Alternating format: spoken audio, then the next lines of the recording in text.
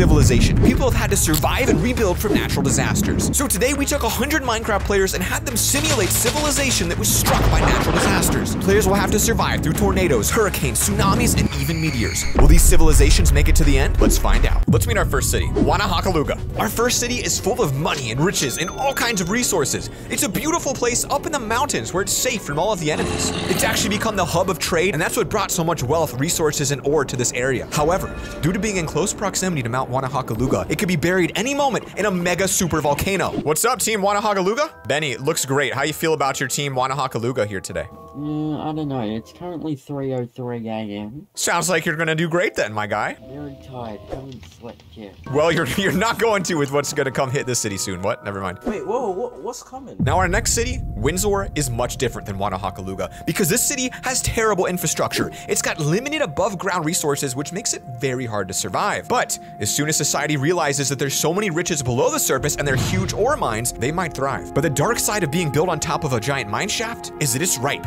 for mega earthquakes. Our third city is Everberg. This city was built on a fertile farmland perfect for crops. The only downside to this perfect society is that the grassland makes it perfect for F10 tornadoes, the biggest kind possible, and it could destroy everything. Our last city simply goes by Paradise, a futuristic city built right next to a beautiful beach full of skyscrapers and money like you've never seen before. What this city doesn't realize is that right now a giant meteor is coming down towards this city, bigger than the country of Brazil. And when that hits, it could wipe everything off the face of the planet. LoverFella? Yeah. Hi, dude. Oh, yes. Good luck, guys. You might want to start preparing. No, don't leave us, help us. I can't help you. I'm the god of this country, guys. What do you mean help you? Now, I've assigned staff members to each civilization to explain what their purpose is. In order to become successful, the cities must battle to see who can collect the most of these 3 resources and complete 2 quick challenges. We first had the players create housing and contribute to society. Now, the mountains of Wanahakaluga look pretty spectacular right now, and everyone's getting their jobs, but I swear I heard something in the distance. Yo. LoverFella, hey. Yo. Hey. Me and this guy, we are besties. We are friends now. You guys are? Yeah, he's from Norway. I'm from Ireland, bro. We're besties. No kidding. You guys familiar with volcanoes? Alright, bye. See ya. Go talk. All right. Hey, guys, look, I'm just saying, if a volcano comes and you die, you're out. Team Wanahakaluga knew the volcano could erupt at any moment. And so the team rapidly worked to build underground bunkers to protect them from the volcano. You guys making a little bunker down here? Yeah, we are. Please, we need coal. Wait, can you give us coal? Can you give us coal? No. Now, I don't know if Wanahakaluga is gonna make it because early on, it didn't seem like they were off to the best start. Even though they were friends, these guys seemed pretty casual considering a literal supervolcano was about to erupt on them. Let's flash to Windsor. Now, when I tell you I did not expect this, I did not expect this. I warped over to one of the locations, and this is what one of the team members was saying when I got there. Okay, guys, warrior bunker. The warped warrior bunker. Team Windsor, what are we working on here, guys? Okay, we have the warped warrior bunker over here. So, this is where all the warriors are. Now, early on, I hear this and I think to myself, this right here is a team of champions. They're not messing around. They're not becoming friends. They're literally whipping each other into shape, which is what we want for a real civilization. I'm excited for Team Windsor. That's pretty smart, man. You're gonna want to be able to take care of yourself before you attack anyone. What do you think your natural disaster is? Who knows? Maybe your NPC there will tell you. Go talk to him. What's he say? Oh, occasional earthquakes. Okay. Sheesh, earthquakes. Oh, can we get, like, each get a stack of bedrock? Can you each get a stack of bedrock? No, but I hope you guys get working quick. Wow, look at these guys. I would not want to be a part of Windsor. I'll tell you right now, this society is crumbling here. I mean, look at this. It probably used to be so beautiful, but just is nothing now except a small batch of final survivors down here. I got a bunch of stone axes. Anyone want one? Everberg, how we doing? This is your second and final reminder. Every player must have a house and a job or your city will be nuked. Well, we're screwed. We need to base underground or else we will die. Hey, what's up, Paradise? You guys working on your houses, huh? Now, Paradise Island has a problem, and it's that it looks really good, but it actually has the worst access to resources of any city. The odds of these guys making a cool base is about 0. Yeah, we are making the coolest underground base ever. By the way, this is pretty incredible because this is our first civilization that had a board with jobs, and this is what we need to make a functional city. They have a priority board. Are you guys kidding me? Give me rare things or plants, blocks to keep us alive. Shop, free flowers. Look at this. The World Seed Vault! You created the World Seed Vault! Are you kidding me? They're literally trying to preserve human history with one of every seed in the game. This you could just not have expected. That's unbelievable. Wow, Paradise is really taking the name seriously here. They live in one of the most beautiful areas, but to actually go through and make a team priority board like that is off the charts. I mean, look at this place. I just hate to imagine what's gonna happen when that tsunami comes. I really do. As we talked about earlier, societies are racing to see which one can get the best economic output because we need to make them functional cities before we can destroy them with mega earthquakes and mega tsunamis and even more exciting things. Why don't we check on Everberg? LoverFella, can I show you the inside of our bunker? Yeah, let's see it. So guys, here's my question for your team. What are you guys gonna do if the tornado starts underground? Well, first, we're gonna make it. We're gonna sound an alarm, and then everyone's gonna get in the water part of the bunker because we don't know how big the tornado is. They're probably gonna be like EF30. Yeah, it probably will be. we also need somebody, like a watch out, like somebody to look out for. So they want to look out. That's pretty smart. Now, as the society started progressing, we started seeing to-do boards pop up in more areas. We started seeing more forms of leadership. We even started seeing players campaign to become the team's leader, promising them success. Oh, everybody, we need to expand this. If we want roommates, we need it to be nice and big. Now that honestly shocked me because every society is being so unique right now in how they're building. This is the first one we've seen where they're creating the full-on apartment complex because since they think they're limited on resources, by the way, if they just dug down, they'd realize they're definitely the richest. They're working so smart right now. Now that all the cities have successfully created a house and contributed to society, we can see the economic output of each here, which means our winner is this one. Now, before we hit them with their first level of natural disasters, we have to have them be a functional society. Otherwise, how could they rebuild? So our next goal, just create a quick town hall and elect a leader. We need a leader. Yes. Getting up everyone here on this sand pillar. Everyone, get to the sand pillar. So guys, Smirtono is trying to elect a leader, but the other survivals of Everberg are creating an underground mine out here in the corner, and they're not following. They might split off and create a new society. The problem is, if they do spin off and create a new society, the two unique societies could wage war on each other. This is risky. I wonder what's going on at Paradise. We have a base, like a really big base. Crouch to enter and leave, very smart. Now Paradise also came up with a pretty interesting idea. While they weren't going so hard on the campaign, they created a crouch to enter entrance because they knew the tsunami was coming and the two trapdoors would actually prevent water from leaking in. This is the place. Wow. The election area. Take a look at what these guys have done here at Paradise Land. They put down their votes right here. The signs are equal to votes. This guy says he'll give them freedom. I'm going to help our nation be great. I will give freedom and make laws. I also will help with everything. When I come back, Paradise Nation, you guys better have a leader. Yes, sir. This is where one of the craziest stories begins. It's with Windsor's election process because this is an election unlike anything you've ever seen before. Windsor, who is your team leader? Who have you elected and how? We don't know. We're working on the elections right now. I think all of us should hold a speech. Everyone line up. We're gonna do this speech-wise. We're gonna go through everyone one by one to decide a leader. They literally required the entire team to give speeches on why they would be the leader. Even kids that didn't want to ended up taking the podium here, and literally I was so inspired I felt like I belonged to this city. Hello, people of Windsor. I am GPH Gameplay. You can call me Noah. The armor I'm currently wearing is gonna go to people in Windsor because I know I'm probably not gonna survive until the end, but I still wish to make this place flourish. Now this is one of my favorite speeches because this player literally offered the armor off their back to be the leader. That honestly is like the best trade I've ever seen. We're gonna make a whole plan to get through all these disasters. I thank you very much for listening, and I hope you vote for me.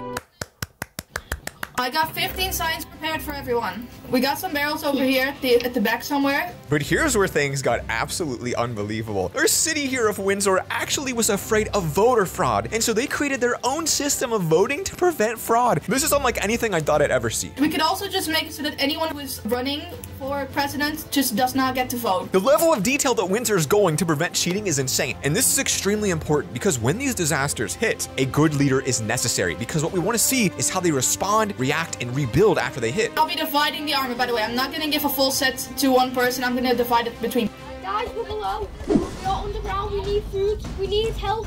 Guys, we need help. But during the middle of Windsor's election, disaster struck. A player was caught rushing to the surface without enough food. Guys, Windsor has 2 people. They're dying. They need food. They're literally racing to the surface. Please help. We need food. Now, as the 2 players ran to the surface and begged for help, begged for food, the city started to realize they were so distracted this whole time running for an election, they don't have a food source. They didn't even build a farm. There's not a single animal here, and everyone was this close to death because their food bars were now running out. But what's even worse, when I asked the Windsor team how the election went, did you guys elect a leader, Windsor? No, too hard. We don't know. Windsor just decided after literally 20 minutes it's too hard, and they just said, nah, we'll just be communists, we'll all share. You know what though? That's okay. After a quick break from Everberg, I can see that this divided city is thriving. Somewhere across that wall, the rich people live, but unfortunately the players can't get past it. Everberg, how are we feeling today? Looks like we have a leader here. It's Thelty. Hello, Thelty, you're the leader. Hello. Congratulations. Tell us about your vision for this place. We're gonna build a bunker down there and something up there in case the tornado spawns underground. I feel like that's not the most inspiring leader we've ever seen before, but at least he has the city under control and nobody's randomly lighting things on fire. Smart, yeah, definitely. Tornadoes spawning underground, that could definitely happen for sure. Now guys, they're actually destroying these silos to gather resources and turning them into extra bunkers. This place is literally preparing for the absolute worst thing ever. And in contrast to the last city we looked at, Everberg has created a lot of farmland underground in order to prepare for what's to come when the disasters start hitting, and they're going to hit very soon. Let's head over to Wanahakaluga. I don't see where any of the Wanahakaluga society has gone. Now, Wanahakaluga we know is preparing for the mega volcano disaster, but the problem is I couldn't find the city when I went there, and after searching for a long time, I realized some of the players were building out of wood, and others, well, they were building extremely deep down and getting close to the giant magma bubble that would soon erupt. Here they are, the entire society of Wanahakaluga now. Looks like the players are really struggling here. A lot of them have already died. In fact, this might be one of our lowest population cities already at this point. The problem with this society is they don't even realize the magma's there. They don't realize that the lower they go, the closer they get to the lava bubble, and the magma will soon erupt and kill everybody inside. Wanahakaluga, who's your leader? Right, listen, me, I'm the leader, and Hyman is my co-leader. Now, Wanahakaluga got a great leader. Chloris is cool. We met him earlier in the video, and he had some things to say about their progress. Do you place lava? I actually have not placed any lava. He noticed there was some lava under the base, but unfortunately, the leader didn't realize it was literally the volcano that they were trying to hide from. They were built on top of the volcano. No, you did. Where? I think someone did it. Like, I swear you did. What's going on? Let's see. No, because down here, there was a giant pool of lava. It's almost like you guys dug inside of a volcano. Yeah, we did. I tried to give him some hints, and I just feel like he didn't get it. So I honestly, hey, their leaders are now been selected. Right now, here's where we stand for the number of players left. Now that our cities are all fully functional, they have leaders, houses, and jobs, it's time to begin the disaster simulation. Here's how this is gonna work, and it's pretty cool. Each city has its own unique disaster that's going to strike, but the disasters will scale up starting from level 1 and going to level 3. If the cities can't survive the disaster, they're eliminated from the challenge. Let's begin the simulation with disaster level 1. Welcome to our first level 1 disaster, Mega Windstorm. Players will be picked up from wind and slammed into the wall if they're caught outside. This could kill a lot of people. 3, 2. Oh no. Oh no! Look at them! They're all going inside. Seems like our farming village here is a little bit prepared for this disaster. Everberg survived pretty easily. Let's go hit another city with their level 1. Now our next disaster is Acid Rain. This will dissolve blocks, bridges, literally anything above players, and if they're caught outside, it's gonna dissolve them too. That's exciting.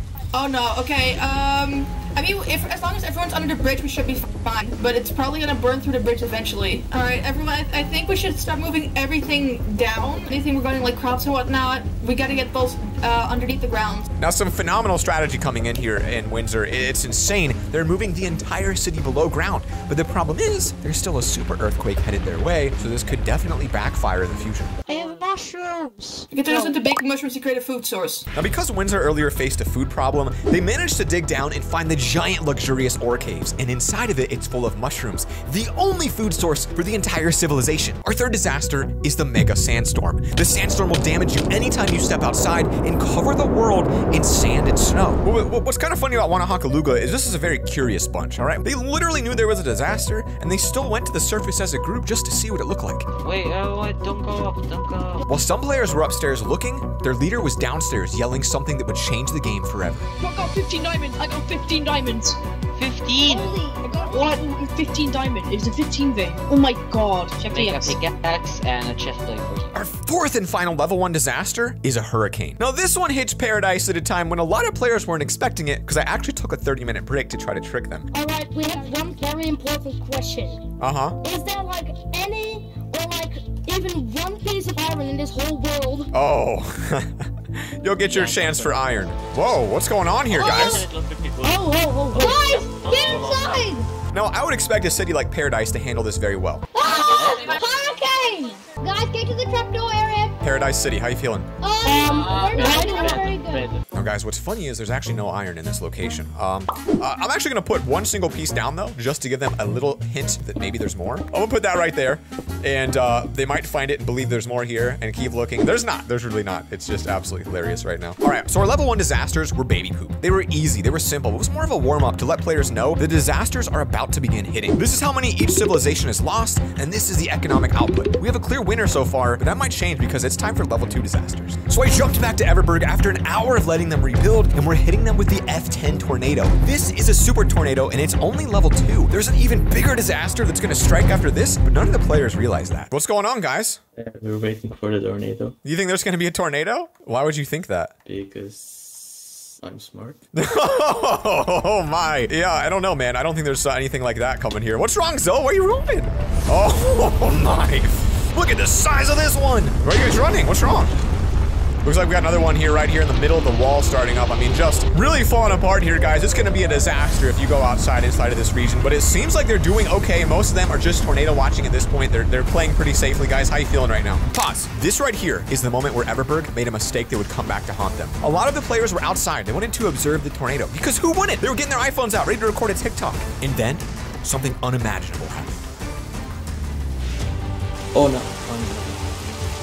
Oh no! Because just like that, the leader, the one outside, the one keeping watch, got sucked away from the team and died right there in front of his entire team. Everberg lost their leader. That's not all they lost. 4 players just got sucked into one of the tornadoes, including the leader. 4 of your freaking teammates just died.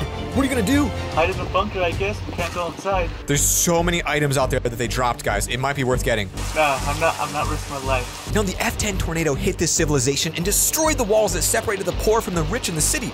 The problem is, the tornado also destroyed their farmland, their crops, and almost every single outdoor building they had created so far. Now, I told you guys the earthquake would be hitting Windsor here later today, and it's hitting right now. The earthquake is not actually their endgame disaster. This is their level 2 disaster. So I teleported to this area thinking I was being secretive. LoverFella alarm. Alarm, alarm. They have a LoverFella alarm for when I come? Guys, this is crazy. Turns out I have some work to do on my stealthiness. Earthquake. Guys, we just hit him with an earthquake. All right, everyone, we have an elevator. We have an elevator. Let's go. Everyone up. Everyone here. Everyone take the resources. We're going up. What happened is it actually spawned near players who were far away from the main base, which actually saved them from disaster. Look at this. This is where the earthquake just hit. Guys, what happened? Our farm exploded. The earthquake destroyed your farm? No way! Oh my gosh, look at this, guys.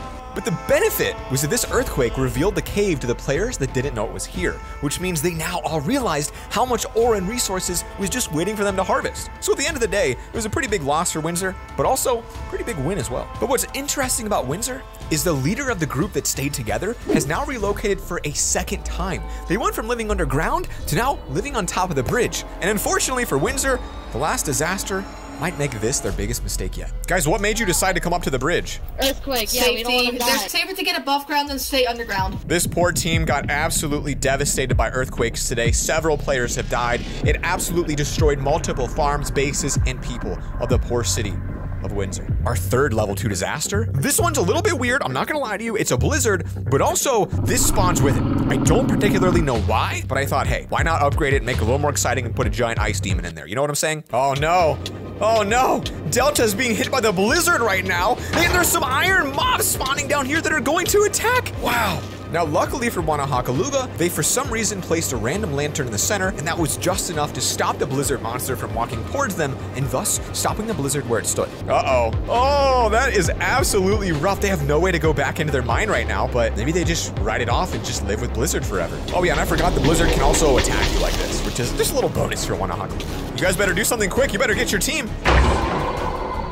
It's gone. Passed away. Good job, guys. Now, I thought Wanahakaluga did really good. I was actually quite proud of them for surviving the blizzard. Until I went into spectator mode back to the main base and I heard this. All our team died. Wait, several of your team just died? What happened to your team? What happened to your team? They fell in lava. They fell in lava. Yeah, was that acid rain or something? Was that Because we're acid? underground. No, that was a blizzard. Your other teammates had to deal with that. Blizzard, okay. We live. We were near lava. Fortunately, Wanahakaluga's leader didn't get sucked into a tornado, so at least he's here to help them make progress and rebuild their society and their team. You guys are running dangerously low on people, and I want to remind you, whoever has the most resources will be the winner today. Our final level 2 disaster before we bring out the massive level 3 disasters is the sinkhole. Oh my gosh. Just for reference, here's an example of what one of those sinkholes can do. Now imagine if this happens to hit their base. Hint, it will. Oh my gosh! LoverFella. I am alive. I'm alive. Where's LoverFella? The farm survived. What just happened? Most of us right. I ended up spawning a couple more sinkholes because a lot of them missed their main base. The city, though, in Paradise Village is doing really well. Now, at this point, all of our level 2 disasters have been completed and our civilizations lost multiple players each. But the winning civilization right now with the highest economic output is Windsor. But it will also come back to haunt them when we announce what that really means at the end of today's video. Now, we started this challenge with well over 100 players several hours ago. And at this point, we're almost 75% down. Almost 75% of the people haven't even survived the disasters. But this was exactly what we expected. What we didn't expect was how the cities would respond to the level 3 disasters. These are the most extreme disasters. They could destroy the entire civilization or kill everyone if they haven't prepared enough. This is a giant meteor shower. And when I say giant, I mean meteors the size of like literally multiple ender dragons are about to rain down on them. What the? Oh, it's meteor shower. Now they have to go back down. Oh my goodness, guys. Poor guys, didn't I tell you earlier moving up to a bridge would be a bad idea? Everybody under the bridge. Oh my god. Everyone underneath Look at the bridge. size of these meteors. They're falling under the bridge. Yes. Take the stop and go down. What do we do? Oh, they're falling apart. Meteors are swarming this place. They just lost a chunk of their base from a mega meteor. Now, one of the players was so close to falling off the edge, a meteor came down from the sky, and just before they fell to their death, a random column of water saved them and they stayed at the surface. But the good luck ends here, because the next meteor that fell down was a meteor that will be remembered in civilization history. Where is everyone? Where's everyone? Where's... Oh my gosh, JVH was crushed by a meteor! Mid-sentence, the leader of this civilization was pummeled by a giant meteor. Not only just this one player, multiple were hit by that meteor. It was a dead hit bullseye. None of them survived, none of their items were seen again, and the city of Windsor was also without a leader. No. Can anyone please?